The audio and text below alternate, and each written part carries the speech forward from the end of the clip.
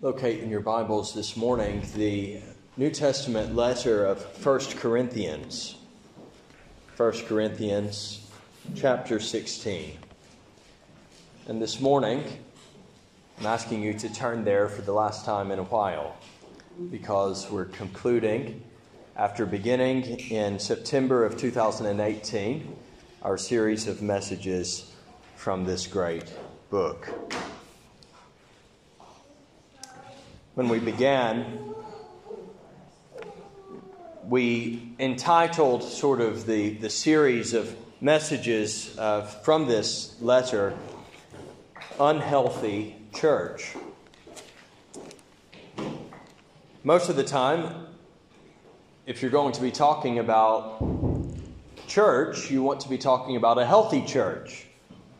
If you're going to be entitling a sermon or a series of sermons, or in this case, a series that spans a couple of years, you want the title to be Healthy Church. Unhealthy church is not attractive.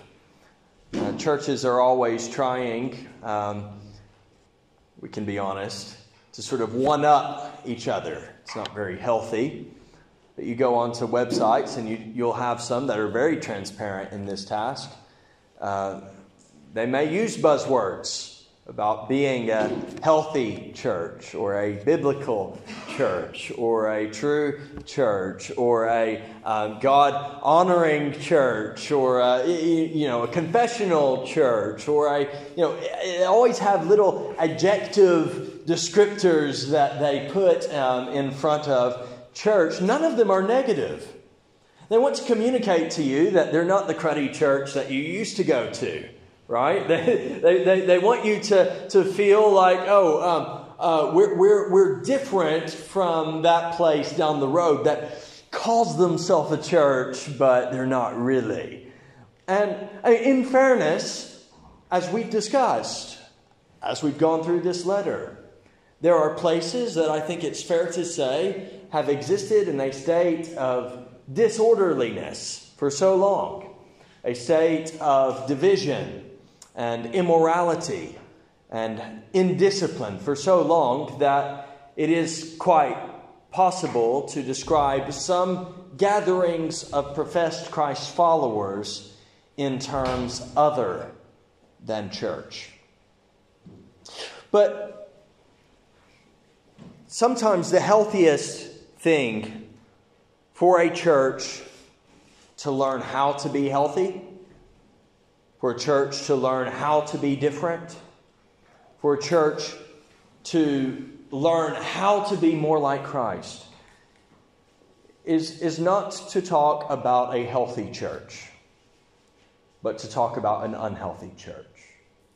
And in talking about an unhealthy church, to see ourselves in that church, to see ourselves in our division, to see ourselves in our indiscipline, to see ourselves so tragically in our immorality and disorderliness, to see something of ourselves in the unhealthy, to know that apart from God's grace to us in Jesus Christ, that is exactly what we are. And apart from the transforming power of the Holy Spirit in the life of the church, through the preaching of the Word, at work in repentant hearers and doers of the Word, we would forever be an unhealthy church. Now, Paul has caught this unhealthy church in the infancy of its sickness. And he's able to administer, hopefully, through this letter, treatment that will, if it is listened to and if it is responded to, will change the church from the inside out. It will change the very culture of the church. The way they think, the way they speak, the way they act, the way they comport themselves as individuals, and the way they congregate themselves as a corporate body of Christ followers. So I want us to approach this last message from 1 Corinthians not with any vain pretensions or false notions that we are where we ought to be. I don't want us to think that individually we have attained a status of spiritual maturity that is in any way acceptable in the eyes of God eternally. I don't want us to think that we as a church, despite the wonderfully nice things that we've heard said about us this morning by our sister Barbara and sister Connie, that we are where we need to be, that we are quite as we ought to be. Let us not be satisfied. Let us not be complacent. Let us not be apathetic with where we are now, but let us always be striving for what we ought to be in Jesus Christ by the power of the Holy Spirit and according to His grace. Let's read God's Word and let's seek to learn from it. Let all that you do be done in love. Now I urge you, brothers, you know that the household of Stephanas were the first converts in Achaia, and that they have devoted themselves to the service of the saints.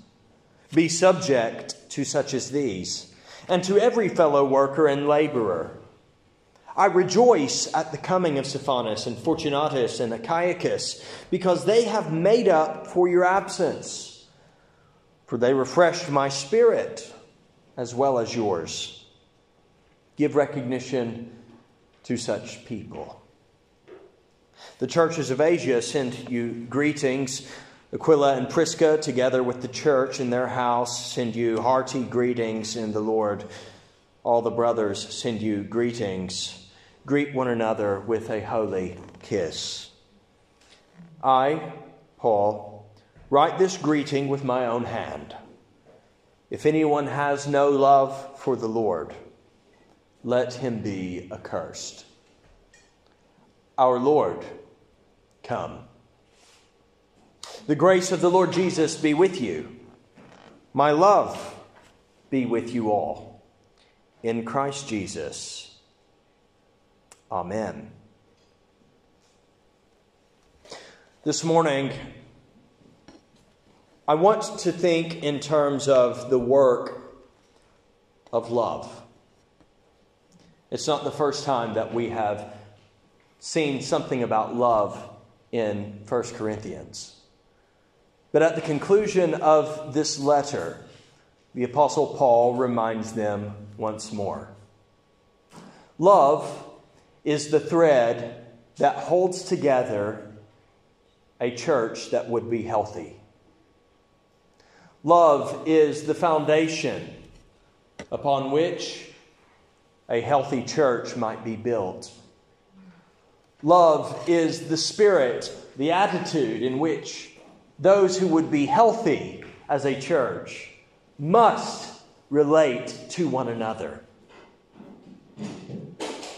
Throughout the story of this church, as we read it in this letter at least, there are many ways in which they have fallen short of love. They are divided, not loving. They are suing one another, not loving one another. They are lusting after people, not loving them. They are refraining from biblical discipline out of some false pretensions and thoughts that maybe that's loving, but in so doing, they are actually hating their brother and their sister because they are not leading them in the paths of righteousness. They're not saving them by snatching them out of the fire. They are seeking to meet their own needs, to fill their own empty stomachs, to feel and act upon their own sinful desires. And sometimes their desires might not be sinful intrinsically, but their obsessive pursuit of their own interest at the expense of other people means that they are a church that has fallen out of love, both with their Lord and Savior and with one another. But here at the conclusion of the letter, we see some definition of love as devotion. Love in the sense of devotion. Devotion that will cross borders, that will travel far, that will show generous, radical hospitality. That love that will be such as to actually deserve honor and recognition.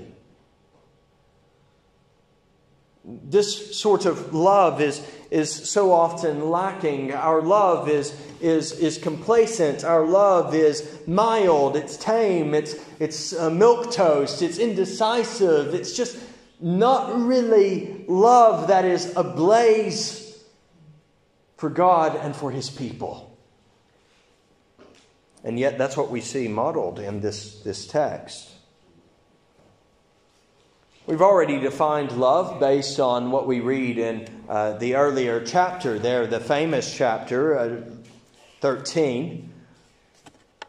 But just to remind you and to connect it with this section, in brief, love is complete devotion to someone or something as though the object of affection, the noblest, highest affection, the noblest of friendships, as though the object of that is worthy of utmost sacrifice, as though it were something infinitely valuable and precious. That's love. Devoting yourself to someone or something with the noblest, highest form of affection and friendship, as though the object of your love were worthy of highest sacrifice, because it is of infinite value and precious to you. And that's the kind of love that we see urged throughout this letter. The apostle says, let all that you do be done in love. If all that we do is to be done in love, to whom are we to direct that love? We see it in the text. First of all, love, devotion. Devotion to God's saints. Devotion to the Lord's saints. There's a few different characters that appear in this text. Sometimes we're minded to just quickly get through these closing words of a letter as though they have no lessons for us or no meaning.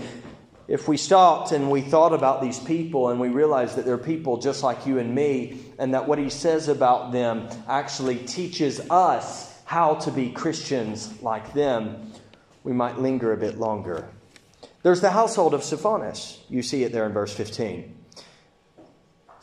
I urge you, brothers, he says, you know that the household of Stephanas were the first converts in Achaia, and that they have devoted themselves to the service of the saints.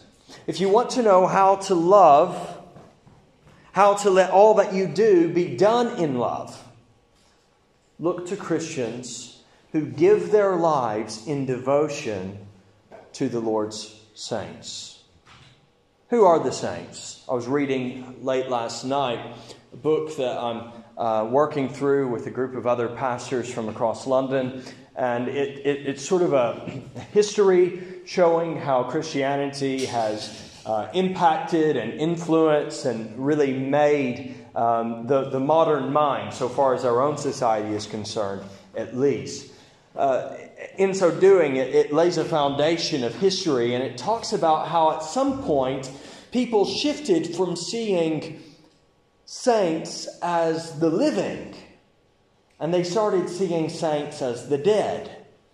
And at some point it shifted even from that, from saints who are dead, those who believed in Jesus and who've gone to be with Jesus, and it moves to people who were believers in Jesus, who had died, who before death or after death had worked miracles, had done signs, had appeared to people in visions. And suddenly you see even Jesus being supplanted by these saints. So no longer is it God's word, it's the saints who are speaking to you. No longer is it Jesus who is appearing to someone by night, but it's the saints. So the Apostle Paul talks about Jesus coming to him at night when he was in Corinth and thinking about giving up. And we see moments like that throughout Scripture, but suddenly people are talking about the saints. And then it becomes a matter of we're going to commemorate the saints. We're going to venerate the saints. So we're going to paint pictures of how we imagine them to be. Or we're going to carve statues of them. And suddenly the gatherings were characterized by all sorts of religious clutter instead of directing prayers to God through Christ. They directed prayers to the saints, who would direct their prayers to Christ, who would direct his prayers to the Father. And so you have this system of intermediaries created, and this elite group of Christians who are dead and who do great things, who are different from you and me. And people begin to think of the saints as people from some other level of spirituality, some higher spiritual plane. And the apostle is not talking about that kind of saint. He's not talking about someone who is approved by a gathering of spiritual leaders, someone who's died and great things can be said about them. He's not talking about the cardinal and the pope and the whole institution of the papacy having to give approval to this person for them to be acknowledged as a saint. You have acknowledgement and approval enough in Jesus Christ. If you are in Christ, you are a saint. So act like one. If you are in Christ, if you are a follower of Jesus, you are a saint. It's not to say that these people are less than you now. They can't be blamed for being venerated. They can't be blamed for other people making them idols. They might have very well been faithful followers of Jesus Christ. You should not seek to live less than they lived. You should seek to follow in their footsteps because they followed Jesus. Somewhere along the way, people lost that the saints were following someone greater than them. So these are not spiritual elites being doted upon by the household of Stephanus. These are everyday Christians. These are people like you and me. And who is Stephanus? He's an everyday Christian like you and me. He's someone who we know very little about, other than that the Apostle Paul remembers him almost as an afterthought, as someone who was in the church at Corinth that he baptized. That's there in chapter 1, when he's talking about the divisions that are in the church. And he says, "Was Paul crucified for you? Or were you baptized in the name of Paul? I thank God that I baptized none of you except Crispus and Gaius, so that no one may say that you were baptized in my name. I did baptize also the household of Stephanus. Beyond that, I don't know whether I baptized anyone else." Some people say that because he seems to have forgotten Stephanus, that perhaps he baptized Stephanus somewhere else, that he baptized Stephanas. Perhaps some have argued in Athens. There's one tradition that's quite old that says that Stephanas may have been in Philippi. But whatever and wherever, this is just an everyday Christian, someone that when Paul's writing about members at Corinth whom he baptized, he momentarily forgot. And that's actually with Stephanas possibly in the room, or at least in town, because we later read, verse 17, I rejoice at the coming of Stephanas and Fortunatus and Achaicus, because they have made up for your absence. In other words, Stephanas has gone to visit the Apostle Paul where he is in Ephesus, along with 2 other people, Fortunatus and Achaicus. They have been refreshing to Paul. Stephanas has continued to devote himself to the service of the saints, including in this case the Apostle Paul, refreshing him with 2 other people. The journey would not have been easy. You think, a visit from someone else. Well, 900 miles is substantial even in our time, but imagine 900 miles in those days before automobile transport or flight. It was a 900-mile walk from Corinth to Ephesus. There were routes by sea. Those routes would have taken 2 weeks. This was no small journey that Stephanas and these 2 other men went on. And the question I ask you, you might not cross London on the tube. An hour's journey to minister to a brother or sister.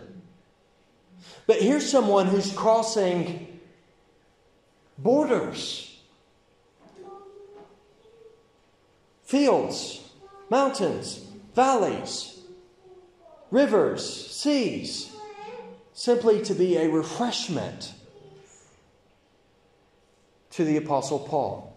In all probability, these 3 men, were those who carried the letter from Chloe's people, identified there in the first part of the letter, who was reporting on the problems in the church. And they so love the Apostle Paul that they're going to refresh him, and they so love their church that they're going out on behalf of their church to get help, because they need help. They need advice. They need counsel.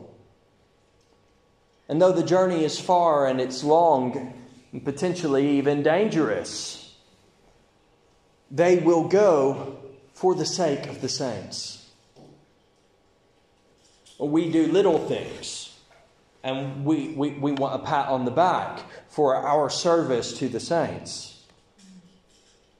And here's someone who just gave freely of himself and of his household to show radical, generous devotion and love to the Lord's saints. With him, Fortunatus and Achaicus, we know literally nothing about these people, really. At least that we get from Scriptures. But we know that when they were there with the Apostle Paul, despite the difficult message that they carried, necessitating this letter, which says some painful things, the apostle was nonetheless refreshed by their visit. He was encouraged by their visit. They didn't just show up to dump a lot of responsibility on Paul, but they were sure to refresh him and to encourage him. They didn't leave the apostle feeling empty and drained. But even as they sought his help, even as they sought his external pastoral care, they also sought to be a blessing to him. They sought to minister to him, to encourage him. And my finding is that all too often people want to show up to get help. But it's actually considered unreasonable even to be expected to give help in return, or to bless, or to encourage in some way. And that is, it's very in vogue at the moment to talk about spiritual abuse and to talk about pastors who are fallen and sinful and have abused people in their churches. What's less popular to talk about is the other kind of spiritual abuse, where you have pastors who are neglected, or not just pastors, servants who are neglected in the life of the church in a way where they are left feeling empty and weary. The Apostle Paul is able to send these people out saying, they've refreshed my spirit, as well as yours. Give recognition to such people. I'll come back to that in just a moment. There's this other couple, verse 19, the churches of Asia send you greetings, Aquila and Prisca, also known as Aquila and Priscilla. They're sending greetings. Together with the church in their house, they send you hearty greetings in the Lord. Where is Paul writing from? We saw it just last week. He's in Ephesus. And so there in Ephesus, or in that region, Aquila and Priscilla are hosting a church in their house. What is that if that is not devotion to the Lord's saints? The Lord's saints need to meet together. They need to stir one another up to love and good works. To meet together, they need a place to meet. And so they are welcomed into this home by two tent makers. And they are shown hospitality and kindness and generosity by this couple. And this is not just a one-off. This is something that they are known for.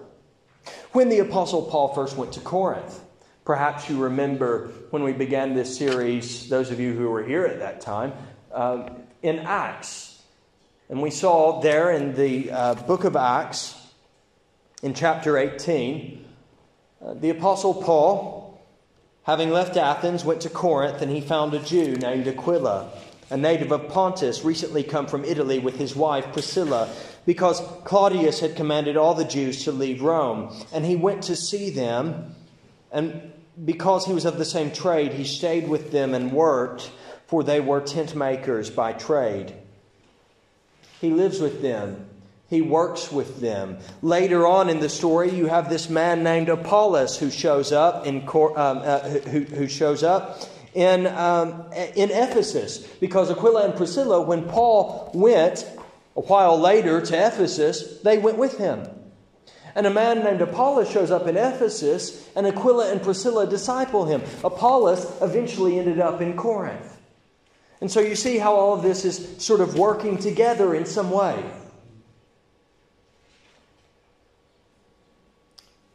Well, Aquila and Priscilla were also greeted in the letter to the Romans. At the conclusion of that letter, Paul says to greet them and the church that is in their house. And so this is a couple that made a profound impact on at least 3 major cities of their time, and were hosts to Christian communities in those 3 places: in Corinth, in Ephesus, and in Rome. What is that if it is not devotion to the Lord's saints? But I must move on from that. There's also devotion to the Lord's servants. Some people are in the church, they are known for who they are. They are saints in Christ Jesus. There's not much else that you can say about them, perhaps. If you were to be asked, what do they do? Well, you know that they're present. You know that they're an encouragement. You know that they're a blessing. You know that to talk to them is refreshing. And you know that they are actively involved in the church. But identifying specifically one thing that they are known for doing might be a challenge. There are some people known simply for who they are in Christ. They're beloved brothers and sisters in Christ Jesus. But there are also people who are known for what they do, for their hospitality, for their kindness, for their generosity, for their devotion and service. People like Stephanas, people like Fortunatus and Achaicus, people like Aquila and Priscilla. Let me ask you, is it right for Stephanas, for Fortunatus and Achaicus, for Aquila and Priscilla to always be pouring out, and for the people to whom they are pouring out never be pouring in? Are you following me? They're giving of themselves. They're giving so much of themselves, but they're not taking in. And they'll keep giving of themselves, whether they take in or not, because that's who they are. But that doesn't make it right. It's not for them to ask. It's not for them to tell. It's not for them to request or say. Rather, it is for those who are God's saints, to whom they have been devoted, to see and to recognize these people are special. I know, we don't like thinking in terms of authority. We don't like thinking in terms of structures or hierarchies or, greater than or lesser than. And a lot of that is biblical, but some of it is not. Because the Bible speaks about overseers and deacons. The Bible speaks about leaders. The Bible speaks about, in this case, servants, people who are serving the saints, who are nonetheless worthy of recognition and care themselves.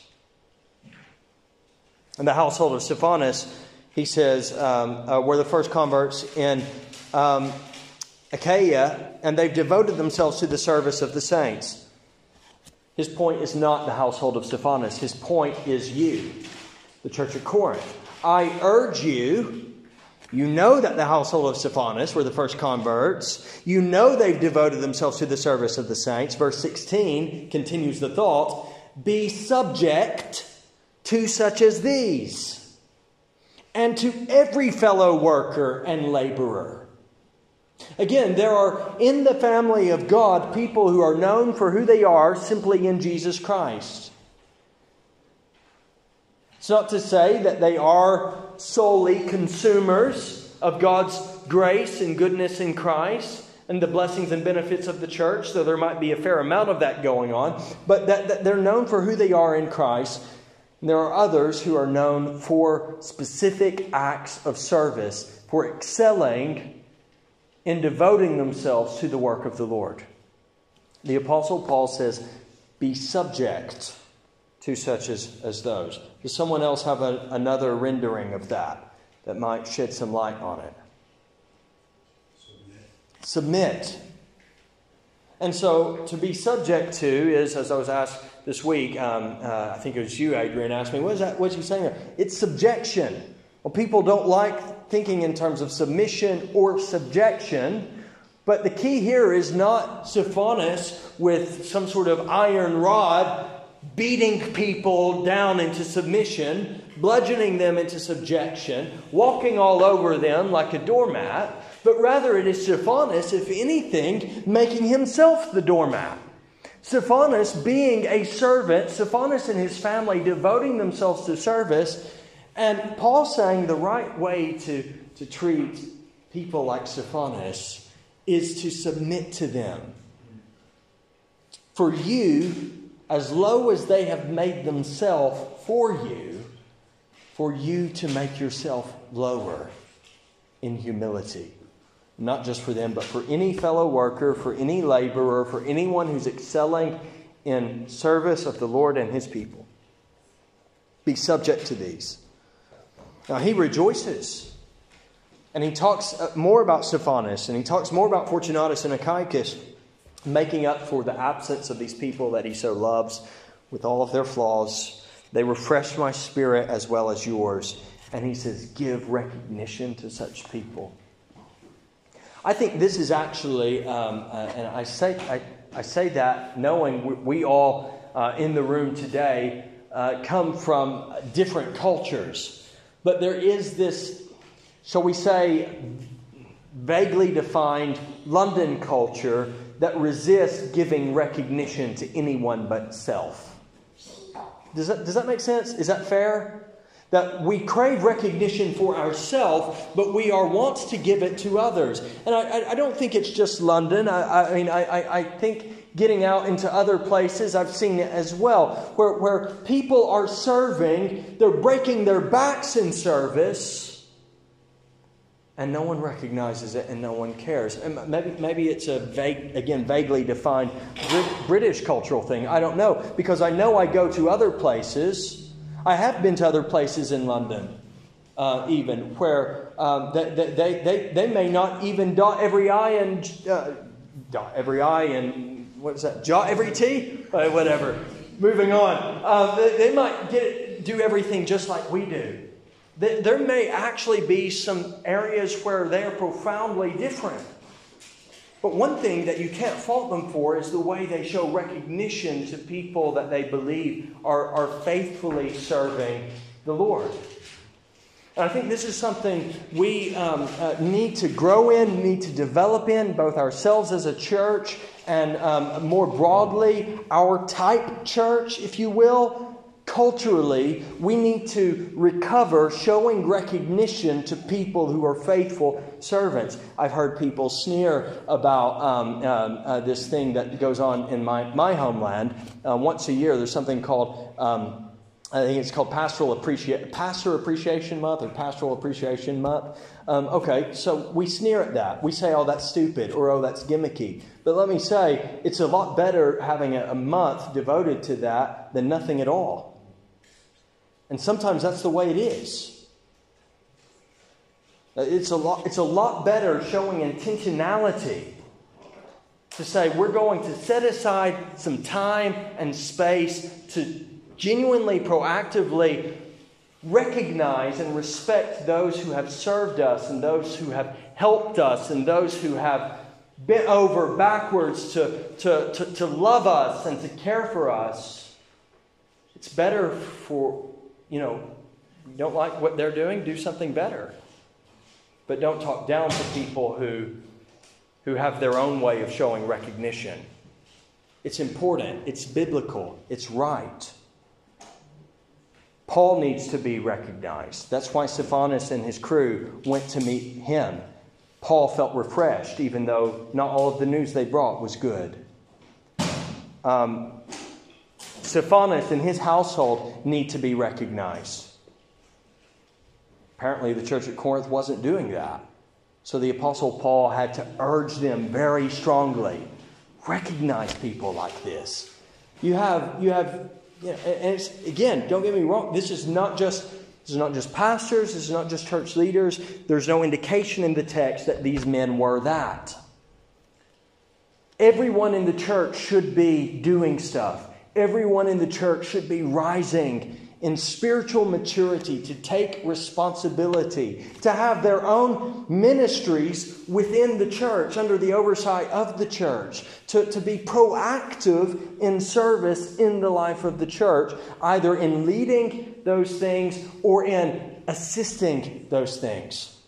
Your ministry might be in the kitchen. Your ministry might be cleaning. Your ministry might be evangelism, or and it might be very niche types of evangelism. So you might be like, I really have a ministry of street evangelism, or I have a ministry of door-to-door evangelism, or maybe you have a ministry of prayer. You feel you can't do much, but you ask people every week, what can I be praying about? And maybe you have to stay at home a lot, but you stay at home and you pray for the church, and in ways seen and unseen, you are serving. All of you must be serving. And the thing is, when you serve and when you do that, and not just half-heartedly, not like, it's some sort of optional add-on to your life, You are worthy of recognition. You're worthy to be blessed. And it's like, oh, I'm not worthy of recognition. Sometimes it's those are the very people who are most worthy. Those who don't see themselves as such. But don't give yourself a pass too easily. I don't see myself as worthy of recognition. It could be that you're just being humble. It also could be that that you aren't worthy of recognition. And it's time to step it up in your Christian life. And if you need help, you know me. We can have a chat about it. My door is always open. Not literally. It's wood grain. But you can always say, can I come around? I need to grow in service. I need to grow in dedication, in devotion, in love. I want to excel in loving my brothers and sisters in the church. And one day, I could write a letter about you, how you've refreshed me, and how you're worthy of being given recognition. One thing that is sad, it's the flip side of this. I see people who are gifted, who are serving, who are qualified, capable, gifted, and they're in churches, just sat there. And it's not for want of trying, and it's not for want of service, but their churches, for whatever reason, just don't see their potential. No, it's not even that they don't see their potential. They don't see who they are. They don't see what they are. They don't see what they're doing. And that's a sadness. I don't want that to ever be the case here. I want to platform you, as it were. I want to boast about you. I want to praise you and to say, wow, just excellence in each of your lives. And God willing, we'll get there. Devotion to God's servants means seeing those people who excel in service and being subject to them and giving recognition to such people. Finally, we see not only devotion to the Lord's saints, not only devotion to the Lord's servants, we also see devotion to the Lord, our Savior himself. I, Paul, write this greeting with my own hand. If anyone has no love for the Lord, let him be accursed. Well, that's an extra layer of unloving. If you're in the church and you're not loving your brother and your sister, you could say that causes some questions. There's some concern. But when you don't love the Lord, you're not right. If you don't love the Lord, you can't start loving your brothers and sisters because they're not your brothers and sisters. Anyone who does not love the Lord is accursed. Anyone who does not love the Lord, anyone who's not devoted to the Lord, anyone who does not see the Lord as eternal treasure in the heavens, infinitely valuable and worthy of sacrifice and service, utmost devotion, worship, praise. If you don't, at least even you might not be showing that, but if even at an abstract sense, you don't acknowledge that, you're lost. And you need to come to him and see him for who he is. All that he is, all that he's done. How he's loved you. How he's loved us. How he's given his life so that if we repent and believe in him, we will be saved. It is a travesty that he even has to say this. If anyone has no love for the Lord, let him be accursed.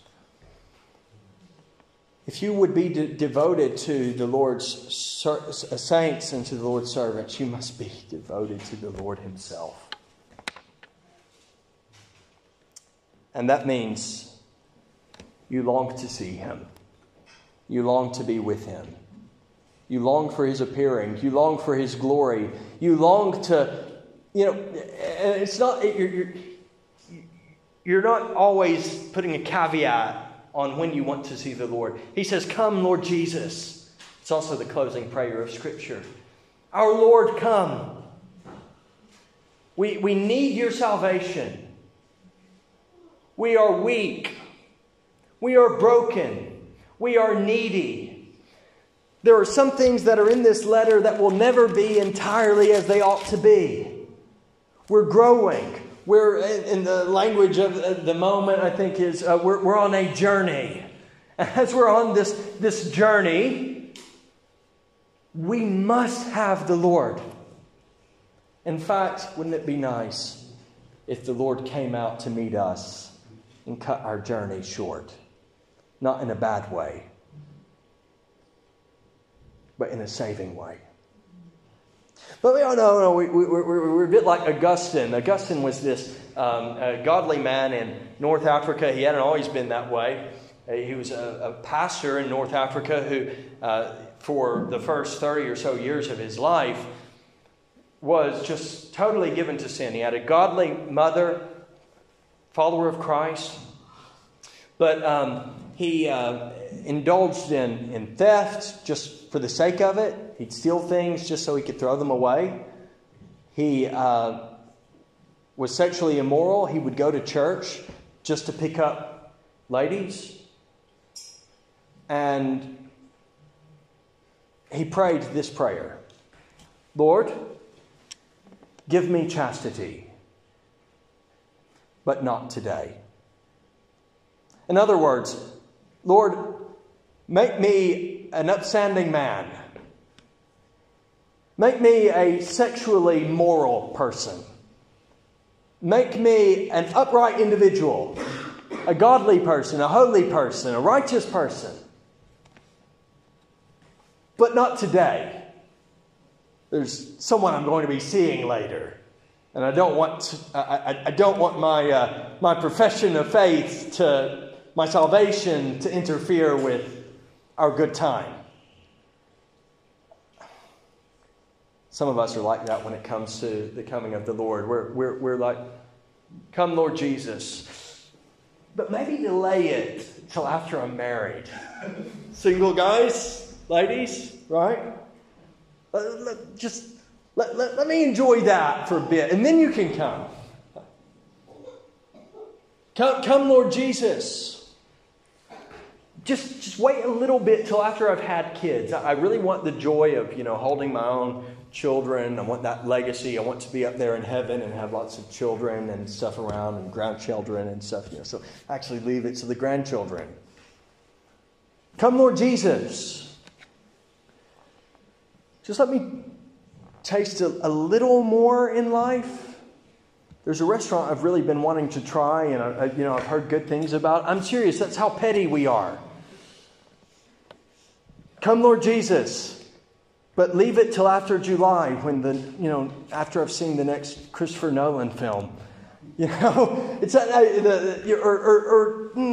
June, July next year. I like Batman films, and there's this Batman film, July 2021. Wait till after that. I just want to see how they treat the story. Come, Lord Jesus. And we add all of our little qualifiers, some of which seem substantial and some of which are absolutely downright stupid and silly. But here he doesn't put a qualifier because he knows how broken they are and how in need of healing they are. He sees the suffering of the world. He's not living this fairly, relatively comfortable and privileged life that perhaps we in this room actually, in ways that we might not even admit, have obtained or has been given to us or has been left to us. He's there in Ephesus wrestling with wild beasts. There are many adversaries. The church at Corinth is imploding. Brothers and sisters who were walking the straight and narrow seem to be wavering in their faith. There's division and indiscipline and sin all around. Come, Lord Jesus. And anyone who has any sense of awareness about the world today should be able to throw away all of your silly reasons for why you want Jesus to delay his coming and should join the prayer of the apostle. Come, Lord Jesus. Our Lord, come. Anytime you add an asterisk or a footnote to our Lord, come, you are saying there's something else more valuable of your devotion, more worthy of your devotion, something else more valuable, some other treasure that awaits you that you want to enjoy first. Love. Love that everything we do should be defined by requires that we love the Lord.